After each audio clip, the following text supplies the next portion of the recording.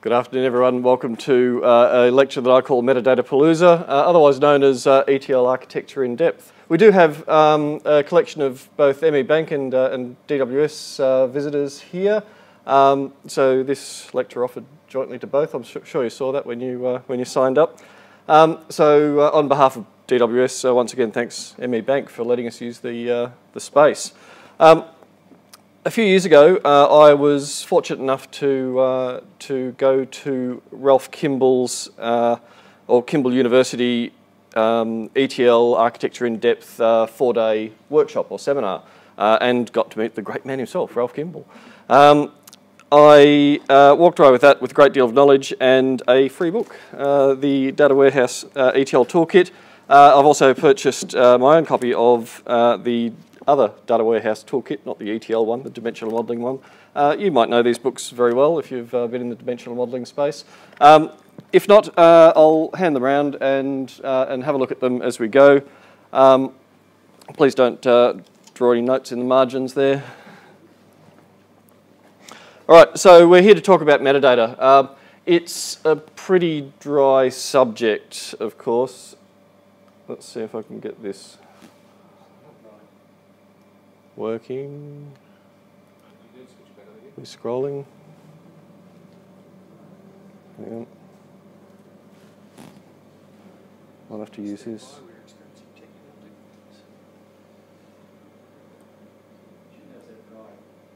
Yeah. There we go. So, so let's start with a question. Oh, all right, I'll read it out. What is metadata? Excuse me, Geeta? Sorry, I am having trouble hearing. It's information about who did what, when. Right. Information about data? Anyone else?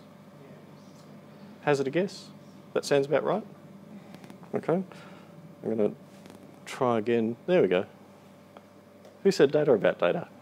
Yeah? Okay.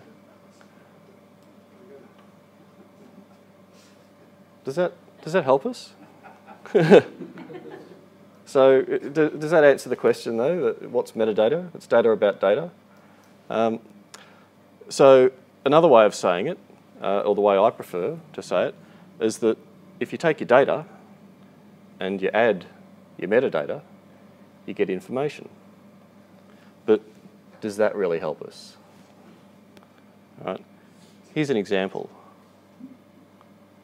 Sorry, I just want to make sure I'm not skipping over slides. No, I'm good. Here's an example. All right, that's data. Who recognises this screen? Who uses SQL Server here? Come on, we all do. Yeah. So this is a screen in SQL. This is a SQL session in SQL Server, and if you have a look up the top there, we've got a SQL statement and we've got some results down there. That's data. We recognise data, don't we? Because that's what we work with. All right. That's metadata. So the column names.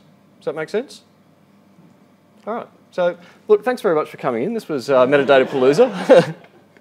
And we're about done. Oh, sorry, there's actually more metadata there. Down the bottom, we've got the environment details. We've got the database name, the runtime, number of rows returned. That's all metadata as well, of course. All right. These slide transitions going beautifully for me. All right, and that's metadata. So our schema definition there, the column names, the data types, and the not null constraints, that's all metadata. That describes the database where we got our data from. That adds information to the data that we retrieved. It tells us that the SKU is varchar 50 and that's not null. It tells us something. It tells us more about that SKU and it turns it into information.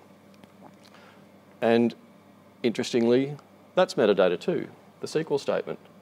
Right? So when we're talking about metadata, we're actually talking about a whole lot of stuff. And we usually think of metadata as just being like, I sort of think of it as being the schema definitions or the data models. But metadata is a lot more than that. So Ralph tells us But metadata is a lot of things. There's source system metadata, there's source specifications, repositories, source schemas, copybooks, proprietary or third-party source schemes. Oh, there's source descriptive information like ownership of business descriptions of each source.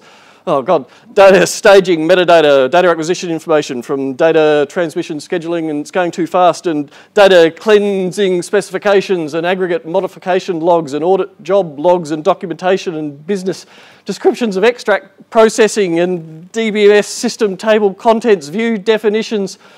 Oh man, pre-canned query and report definitions, network security usage statistics. I'm not going to get to the end of that line. Favourite websites as a paradigm for all data warehouse access. There's over 50 different definitions of metadata in that book that I've just handed around, the ETL Data Warehouse Toolkit. If you think that there is one tool that allows you to capture all metadata in a data warehouse, then you're kidding yourself. It doesn't exist. So we've got, according to Ralph, 56 different types of metadata. We can't capture them all. We know that there is no universal metadata capture tool. It's a happy myth. There are providers that would like to tell us that that it's real, but it's not. So what do? Do we give up, or do we take those 56 different types of metadata and focus on the things that actually make a difference, or that where we in the data warehouse or the ETL space, where we can actually make a difference and deliver value on metadata. And that's what we're here to talk about.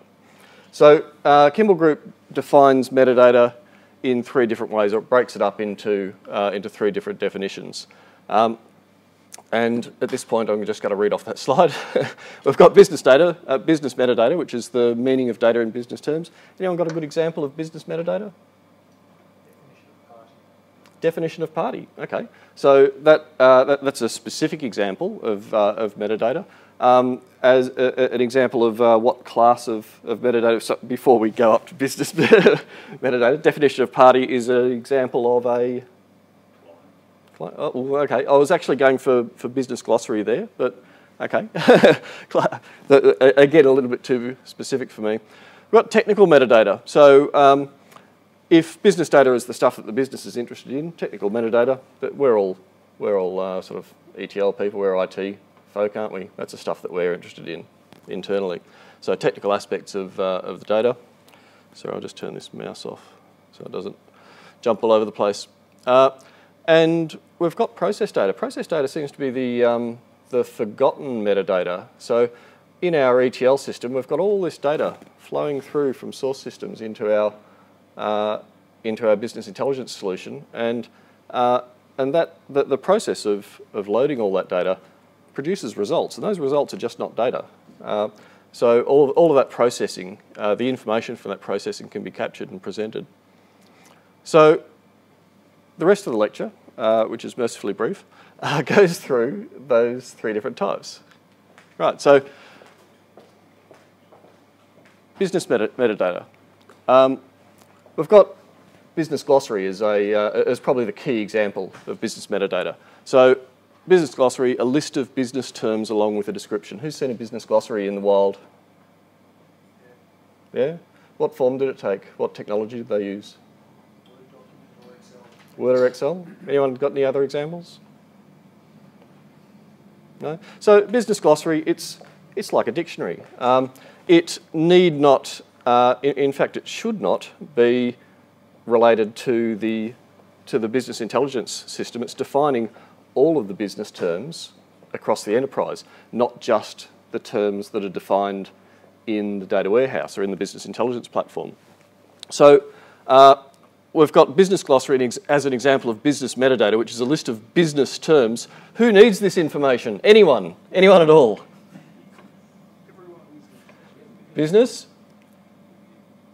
Was a trick question, in fact. Everyone needs it. It's not just business. We all need it.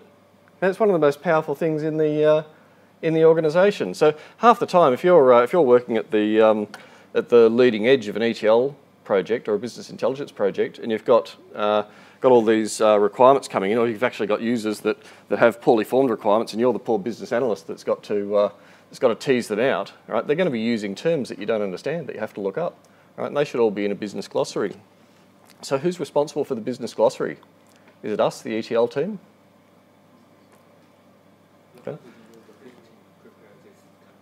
Excuse me? Right. So the business glossary is wider than the data warehouse. We excuse me. Different areas of the business will be looking at the different aspects. Well, different areas of the business would possibly own different terms in the glossary, but this needs to go up a little bit higher. I think the governance of a business glossary needs to be with the CIO or the CDO. It's not a responsibility of the data warehouse. So implementation options, we've had Excel workbook, we've had Word document. Are they good implementations of a business glossary? A wiki's a good one, yeah. Certainly, publishing your business glossary on the corporate intranet is absolutely where this needs to be, because we just established that absolutely everyone needs the business glossary, business and IT, and it needs to be readily accessible. IBM would thank me to mention that they provide a tool that they conveniently call Business Glossary as part of their InfoSphere suite. And another bank whose name I won't mention actually used it, and they had it hotkeyed onto the standard desktop. And if you hit Control G, Alt G was it? Alt G, there you go. So Dave knows. He must have worked at that same other bank. If you hit Alt G, it goes to the G for glossary, and you are then able to type in the term that you're looking for, and it'll search for it, which is quite a convenient implementation. But look, if you don't want to pay for the full InfoSphere suite from IBM, who would thank me for mentioning that, then look, Wiki is another good thing. Or look, if it comes down to it, just a web page on the intranet. Look, if you have to scroll through a few terms in alphabetical order, then it's still a good solution if people can bookmark it. But even better if there was like all of our intranets have a search box up on the top right hand side that search for people or search in the SharePoint directory for stuff. It would be wonderful if one of those search options was Business Glossary as well.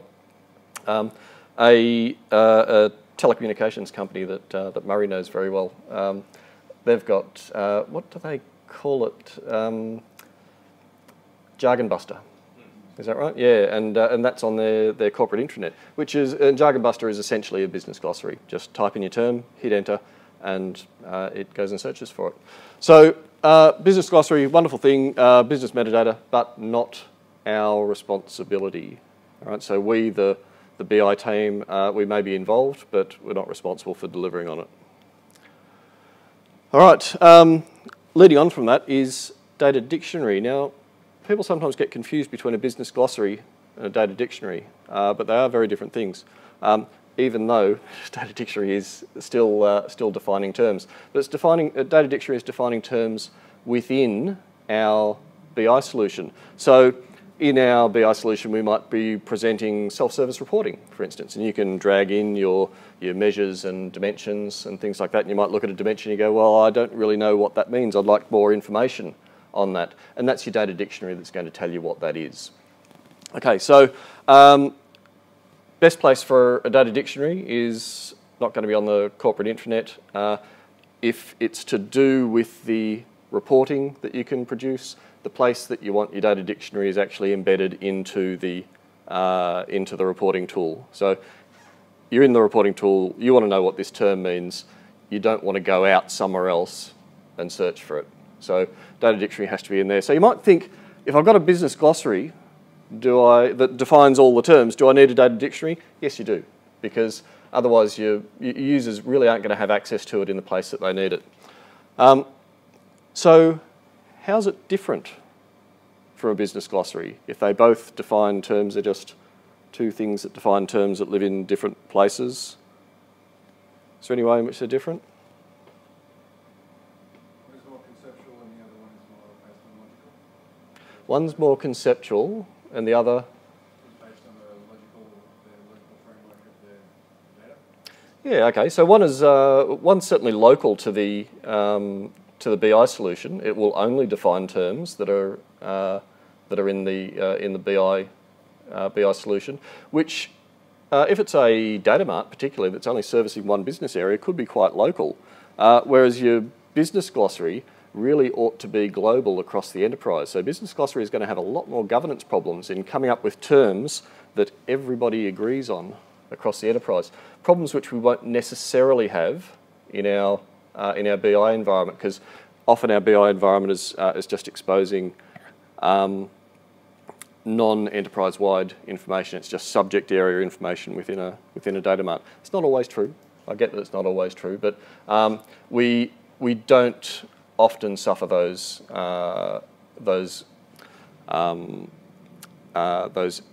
enterprise-wide need to centrally define data in our data dictionary. The other key difference is the responsibility and accountability for the business glossary. For the data dictionary. They are absolutely our problem. Okay. Whereas the business glossary should go up to should be the chief data officer or chief information officer's problem, and they should be looking after that. We, as the data warehouse or the business intelligence platform, we absolutely need to be worried about the data dictionary, and we need to deliver on it, and we need to make sure that it is integrated with the reporting tool.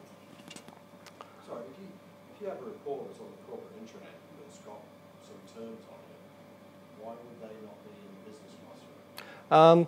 They might be. So if we had a the question for the camera is if you had a report that you were presenting on the corporate intranet, why would the terms in that report not be included in the business glossary? They may be local to the particular business unit that is that's consuming that report. So different business units might have different definitions of the same term.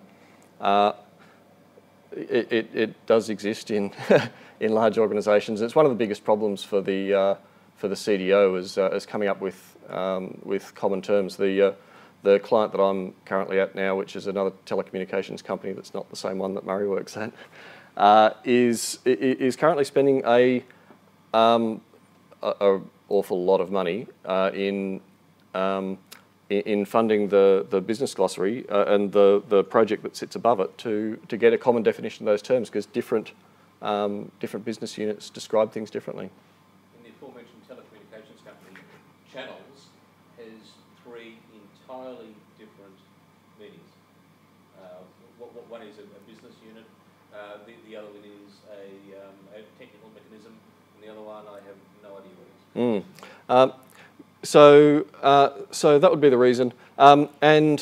Often we as the data warehouse might want something included in the data dictionary. We might want something included in the business glossary, for instance, but we may be unable to get that implemented because we don't have the ownership of it. So we can really put what we want into the data dictionary that is integrated with the reporting tool, but we don't have that ownership of the business glossary. We can't get everything that we want in there. Steve? Murray, do we need disambiguation pages?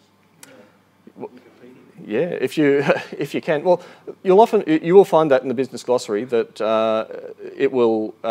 a good business glossary will disambiguate a term in the same way that Wikipedia does it. So it'll define a term, then brackets the different ways that that is known, or might be a disambiguation page, for instance. Yeah, that's a possibility. But the key difference is the governance and ownership of it. As business glossary, we can't control, and business glossary defines terms that often don't appear anywhere in the BI platform.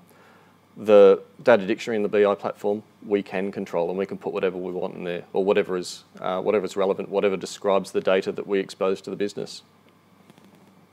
Does that answer your question? Yeah, I'll agree to disagree. Okay. All right. All right, the other business metadata is the logical mapping rules. So once again, we're in the ETL space. We're presenting up data to the business, perhaps in the form of a self-service reporting capability. We're showing them the measures and dimensions, presenting information to them. Where does that information come from? Okay, that's something that business are always wanting to know.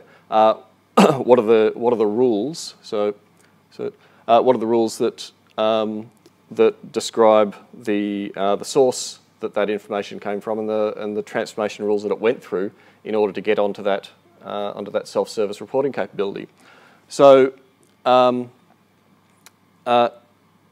so since we're capturing information at the same grain of the data as the data dictionary, that is at the data item grain, you might think that we can put that in with the data dictionary, but the timing is different because those logical data mapping rules exist long before the data dictionary ever does. So data dictionary is something that happens at the end of a project when we're building the reporting layer, but those logical data mapping rules, we need them right up front. So they're not going to be mastered in the reporting tool. They're going to be mastered somewhere else, and they may be copied into the reporting tool because that's a convenient place to expose them to the business, but it's not where they're going to. It's not where the master copy is going to live. So when we come up with an IT solution for data dictionary, a capability within our reporting tool to expose information to the business, that does not solve our logical mapping rules problem with metadata. We still need a place to capture that where the IT team can see those rules, so where the business analysts can capture the rules, or data modelers, data profilers can capture the rules, and solution designers or ETL designers can read them and do and create physical data mappings. All right, technical metadata. This is the fun stuff. All right, system inventory. So we've just deployed a great big BI platform. We've got lots of ETL jobs. We've got lots of reports and self-service modules. System inventory is just a list of all of those physical program components, including version numbers and change history. Why might we want that?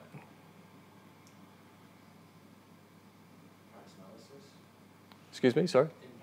Impact analysis, yeah, great. So can you give me an example of the type of impact analysis you might perform? If we're deploying something, we're changing something, and something goes wrong, then we can see where it is. But if we have a list of what belongs to what, we can see the knock-on effects of deploying one component, how it affects multiple other components. Okay, so finding out how things all connect, and especially with those versions to control that.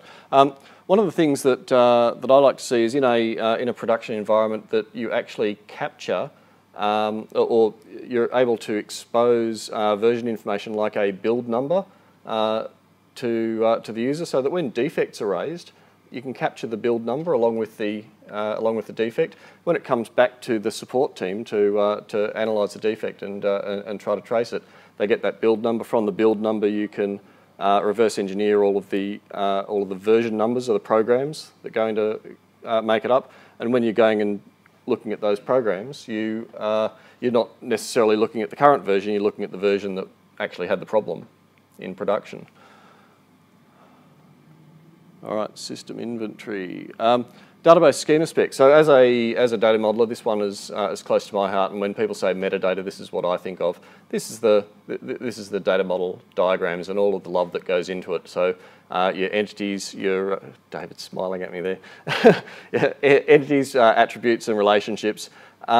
And the diagrams themselves, of course. And if that's all you're doing, then you're not data modeling, because you've got to capture the descriptive information behind them. So all the column descriptions, table descriptions, relationship descriptions, and all those things go into making up the data model. problem is, who uses Irwin around here? Anyone? Who's used Irwin? What else do we use as a data modelling tool? Anyone? Sorry?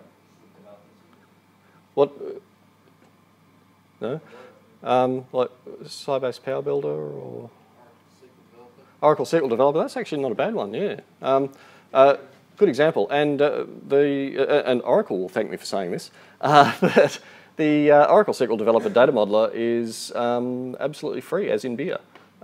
So you can develop your data models on there, and the entire team can see it by downloading their own free as in beer copy of Oracle SQL Developer Data Modeler, which is the problem with Irwin, by the way. When you Irwin desktop license is something like a 5-figure number, and that's not counting the decimal point. Your valuable data model metadata can be locked away where very, very few people can see it. So you need a solution for getting that information out of your proprietary data modeling tool and presented somewhere where people can see it. Fortunately, CA will sell you a module that extracts all that information and presents it on a web page. I'm trying to remember what it's called, but it won't come to me. It's Irwin something though. Irwin. No, won't come to me. But such tools available. There might even be some business objects. It can read Irwin files. Oh, okay. Yeah, so lots of organisations use Irwin, but it's always a problem in sharing the data models. So that other bank that I was talking about, they actually paid for the web capability to extract all of the data model information, and that was pretty good. But that's the only site I've worked at that has actually gone to those levels. Every other time I've used Irwin, it's been the data modeler that has had access to it, and all of the design and development team, and even the testers like data models too. And who doesn't like data models? They're all beholden to the data modeler when they want a diagram or they want an extract of all of the descriptive information that underlies it. They've got to go to the data modeler and get the latest information. So that's a big problem, and it's probably one of the key elements of metadata. So think about it when you're choosing your data modeling tool, how you're going to expose that information to the rest of the team. ETL logic. Now we talked about the logical mapping rules before in business metadata. So a business person might be interested for a particular data item, where this data item came from, what rules it passed through along the way. That's only of middling help to a programmer though, okay? Because it doesn't describe how physically we are going to build this or physically the way we have implemented it. Look, depending on the detail that you want to go into on your ETL logic, you can capture two levels of this information. So the intended physical data mapping. So if you've got all your physical table definitions within the data warehouse that you don't expose to the business, often we have a layered data warehouse with staging and a conformed or enterprise layer and a presentation or a star schema layer. Is that familiar to most people, that type of architecture? Yeah. So and your data flows into one layer, into the next layer, and into the one after that, and you're going to have physical mappings between each one, physical mappings that make no sense at all to the business user, but they do make sense to programmers. It is information that we want. A designer will want to express that physical data mapping before the code is built. And then after the code is built, we want a nice way to visualize the way it was actually implemented as well. So there are sort of two problems there that I haven't really distinguished on this slide, the intended physical data mapping and then the actual. Right? How's it different to the physical code in the ETL tool? What you might think, so for that second one, for the actual physical what was coded, you might think, well, the code's there. It's only the programmers that are going to want to use it. And as someone who has worked in an organisation where I didn't have SQL Server integration services on my desktop, but I was interested in some of the rules that had been coded into it, and going to a programmer's desk and asking them to find out how something works for me, and finding out that there's a 15-minute turnaround on loading a package into the desktop, that's not a metadata solution. Okay, if you want to know how the physical code has been implemented and it takes you that long to load up a package, and considering you may have to navigate to the end of that and you go, well, actually there's another package there somewhere that I've got to go to, so I'll unload that package and load up another one. You haven't really got a metadata solution there. With most ETL tools, most of the popular ones anyway, there is, they usually come with a nice mechanism, or a third party will develop a nice mechanism for extracting all of that code out of the ETL tool and presenting it in an HTML format. What do we use here at ME Bank for ETL? SSIS, yeah. So does Microsoft provide there's third-party tools, yeah. So Microsoft still doesn't provide anything natively? Yeah, okay, there you go. So who does? I know IBM do with DataStage. You can generate not very good extracts of the ETL jobs from DataStage, but at least they are integrated. So when you go from one to another. Don't know about any of the others. Anyone use Informatica? Yeah, does? Oh, okay, right. So you can actually SQL query the tables. Yeah, so it's one of those things that varies greatly from tool to tool. And David Nguyen over there would remind you that if any of your ETL code is locked away in stored procedures, then no amount of physical data mapping extract tool presentation on an intranet is really going to help that. You're just going to have to delve into the code at that point. So once again, yeah, think about when you're choosing your ETL tool, how are you going to get that information out again to analyse, or every time you want to trace something, you're going to have to bring up the code in the tool itself. All right, on to process metadata. This is actually the fun bit. I like this one. All right, runtime job statistics. List of scheduled, running and completed ETL jobs, including duration, row counts, and job logs. Right, so when we run our ETL, we typically run things in batches. Batches are a collection of jobs with dependencies between the jobs, yeah? And then a particular job itself, we use SSIS. When we open up an SSIS job, we've got lots of boxes there that show the flow of data through particular tools or transformations in the job. So we've got the batch level, job level, and transformation level. And most of our ETL tools will generate and store metadata on the amount of data passing through each transformation or each job or each batch, the start time and end time, and perhaps some other metrics about that level, that node. So what could we do with that if we captured it? Steve?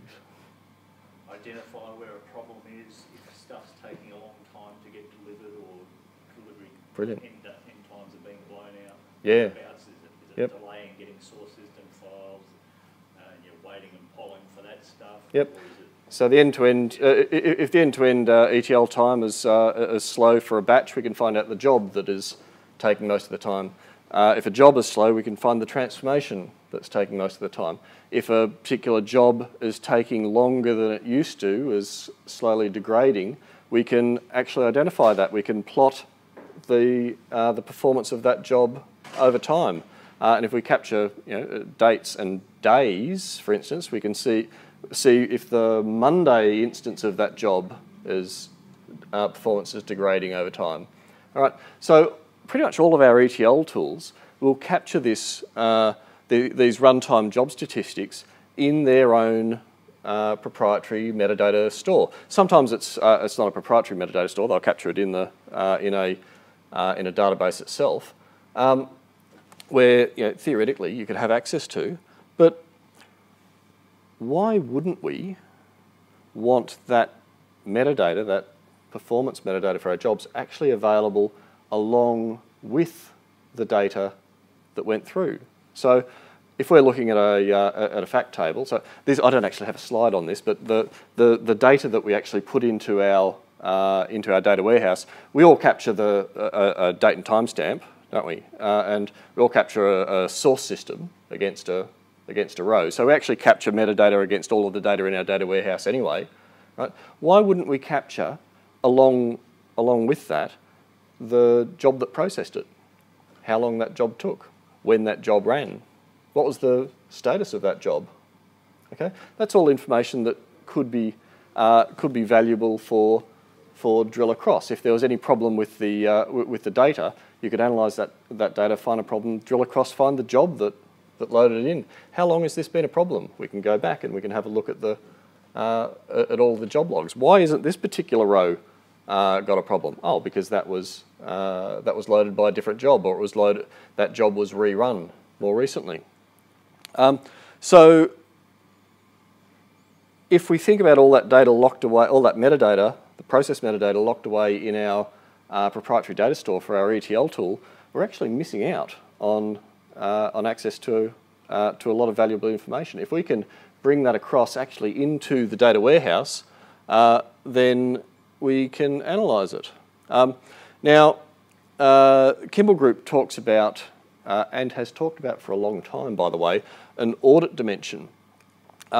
So we can take, they teach that practice of taking our facts and dimensions in our data warehouse and linking them to an audit dimension that captures process metadata. Okay, and then we can, no matter what we're looking at in the data warehouse, we can also we can drill across to the process metadata that generated it. Now, the audit dimension first appeared in Kimball literature in 2002. So that source down the bottom, the Data Warehouse Toolkit. So one of the books that I passed around was Data Warehouse Toolkit version 3.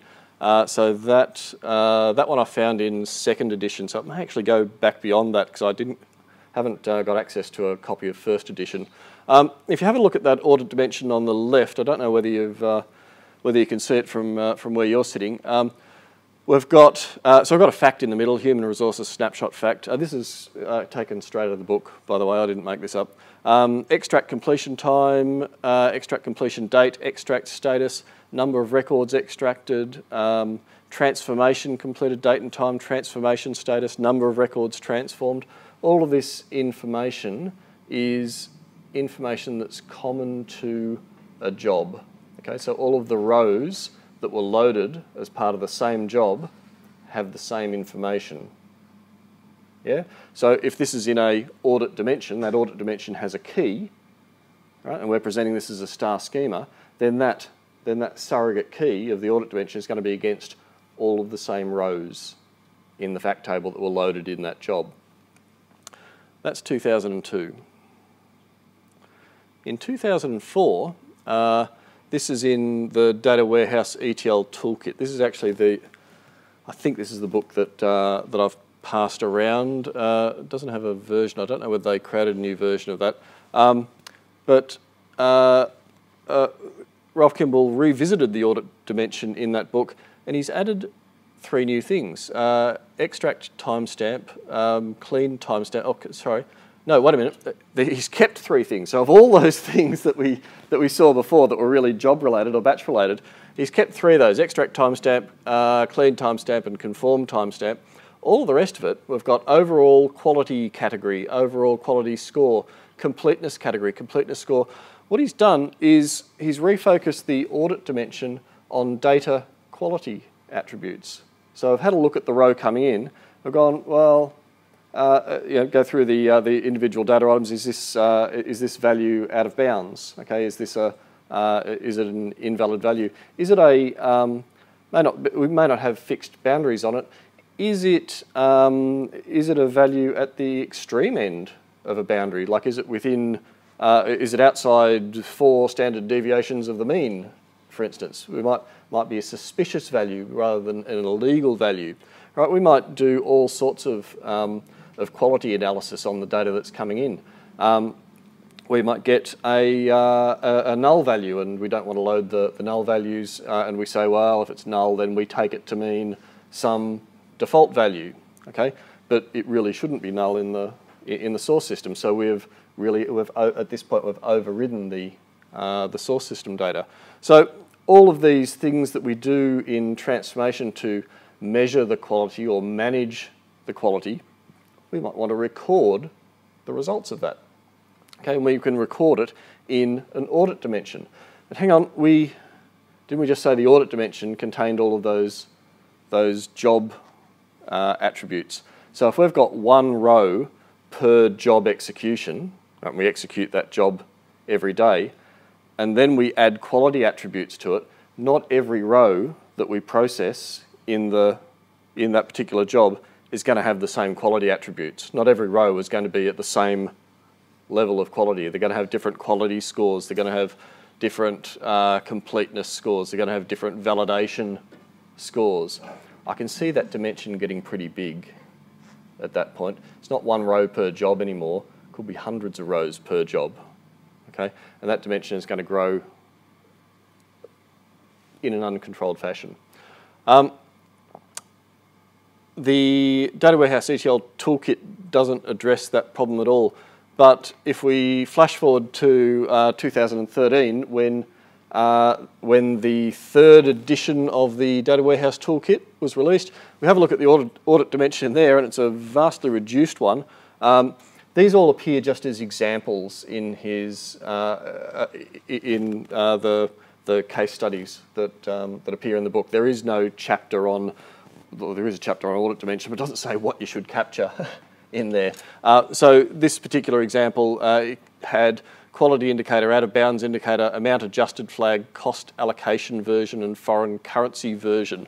Right. So those versions were versions of an ETL rule that were applied in the transformation of this particular row. So all of these are, with the exception of the last 2 that are really constants for pretty much every row that gets loaded in, right, regardless of the job.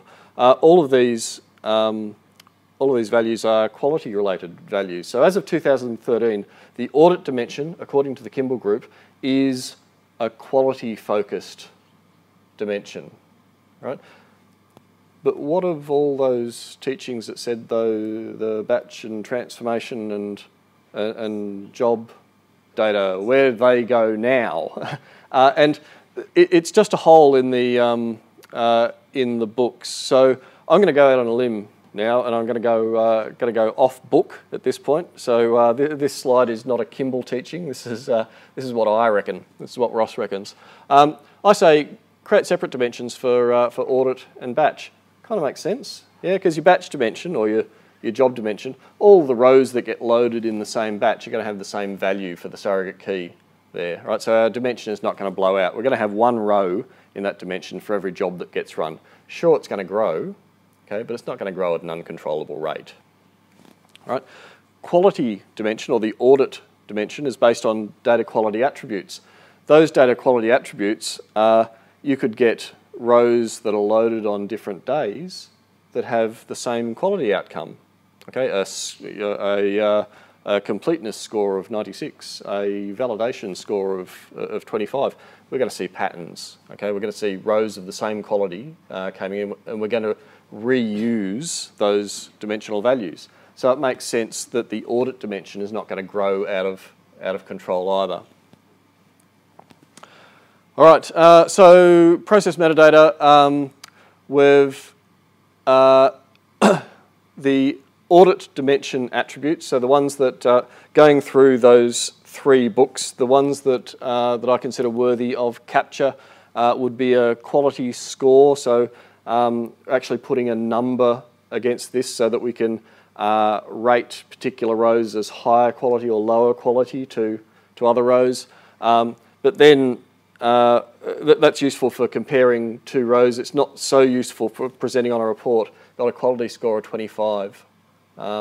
It's not a valuable piece of information to the user. So throwing in a category as well. So high quality, low quality, that sort of thing. You make up your own categories that make sense. The sort of information that you'd want to present, and an indicator for if you want to filter out sort of low quality things. It's yes, it's good enough to present, or no, it's not. Out of bounds.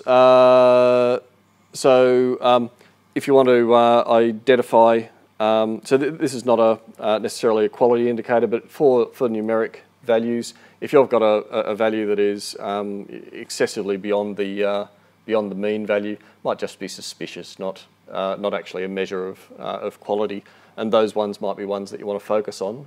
So having that information in your audit dimension could be useful, could save you some time in tracking them down. And quality screening metrics. So if we're as we run the data through the ETL job, we're going to run a number of if-then statements to validate our data. How many of those succeed? How many of those fail? Just a straight measure of success and failure on those. All right. In the batch dimension, we saw most of those in the earlier slide. We've got start and finish times for extract, transformation, load. We've got an overall status. So one particular row gets extracted, transformed, and loaded. Right? We want one status to tell us what the end result of that process was. Obviously, it was somewhat successful because it got loaded into the data warehouse, didn't it? But it may have been loaded with some problems. Total record counts. Overall status. That's the overall status of the job, not for the row. Apologies. Record counts and ETL versions and build numbers. This goes back to the thing I was talking about before about tracing the build of a job. If we see a particular row, that row was loaded by build number 37. We can trace that back to program names and version numbers, and see the actual code that loaded that job. All right, which leads us to error event fact. So we've got two dimensions now. We've got an audit dimension and a batch dimension, or a job dimension, for want of a better term. But there's actually a fact that we're missing here. When we've run all of these validation rules, some of these validations have actually failed. Right? We've captured the number of validations that failed, or we've captured a score for the overall row. Right? We might know that 5 of the validations failed. We don't know which 5 they were.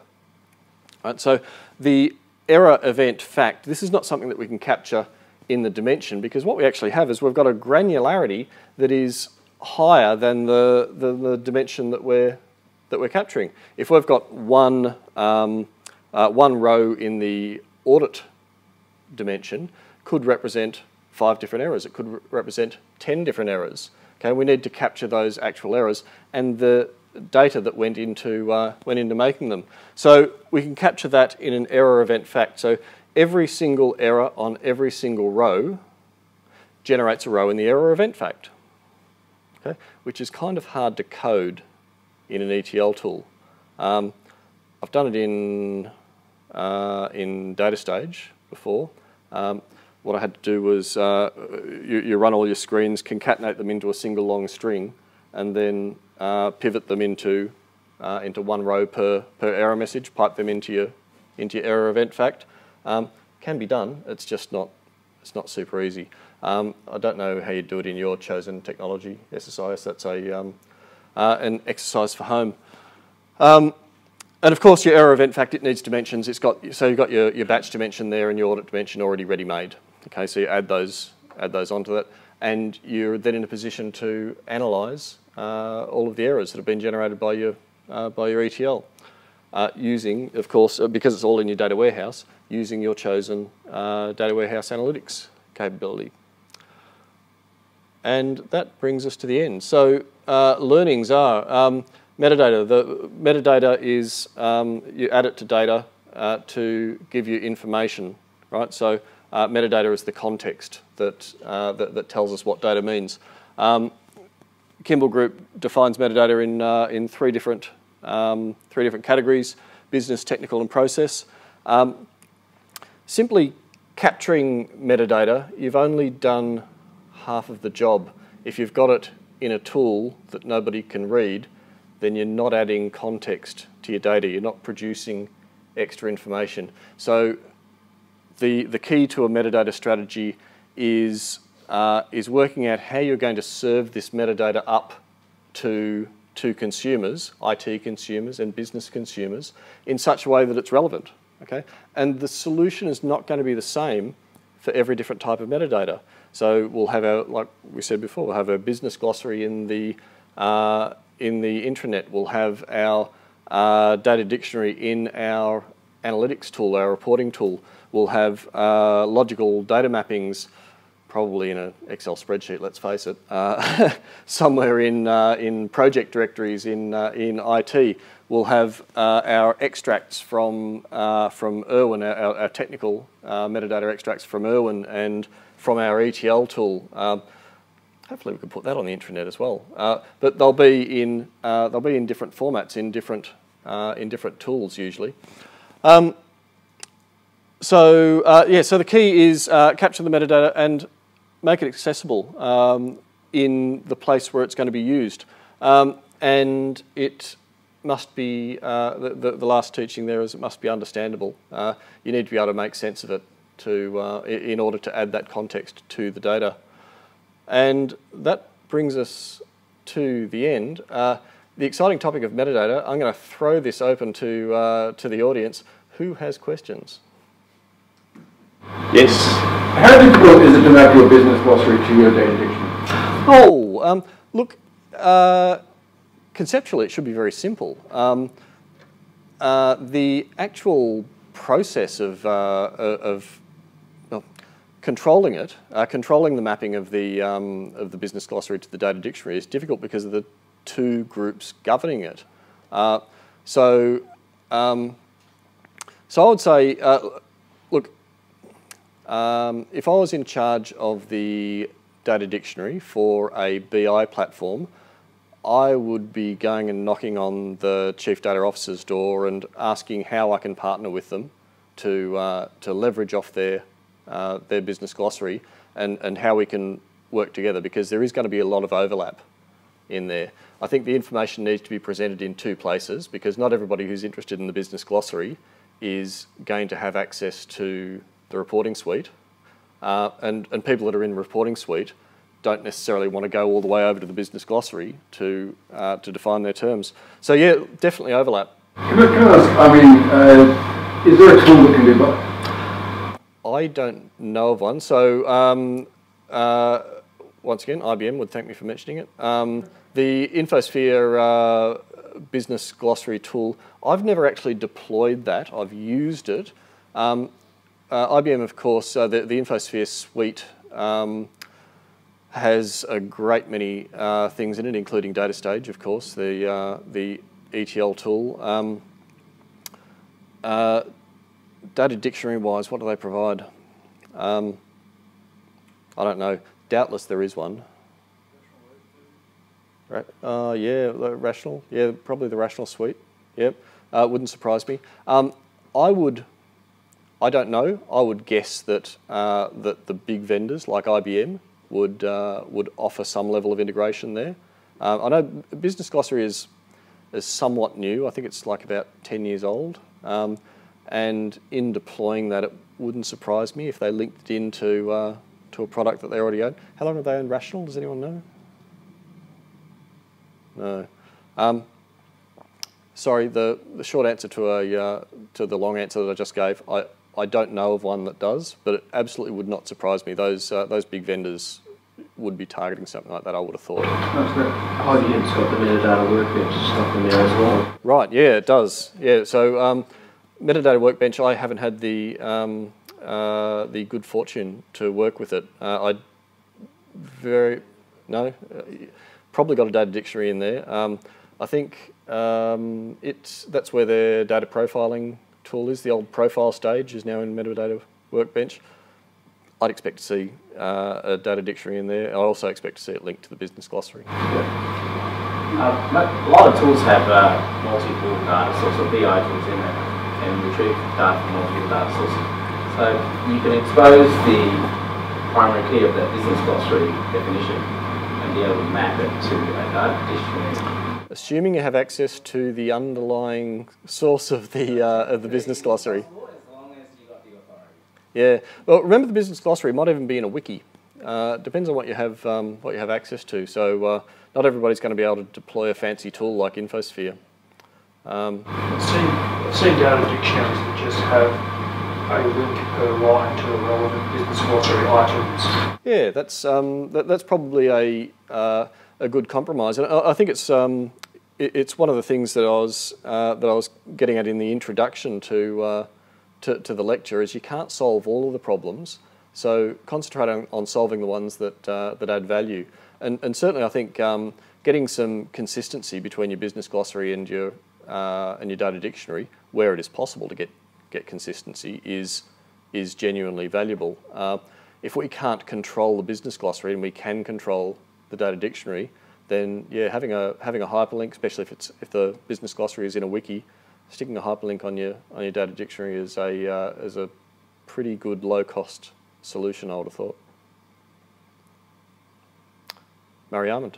Yes. I'd like to, sorry, I really should have done this at the very beginning. I'd like to introduce our videographer. We've got Murray Armand here. Murray comes along to all these lectures for the purpose of gaining YouTube hits. And asking a question like this. Back in your audit dimension, in the second edition slide, one of the audit elements was the max 70 score. Now, wouldn't max 70 score be 70? Right. That's. Let's just have a look at that one. There it is, just above the yellow. Just above the yellow. Max. Oh, very nice. So, Murray's eyes are. Now, I want to see if that's. Can someone turn to page 129 of the Data Warehouse ETL toolkit and have a check of that? Because thank you, Murray, for putting that out. I want to know now whether I actually whether I screenshotted that or whether I recreated it for the purpose of the slide. Because if I did, it's all on me.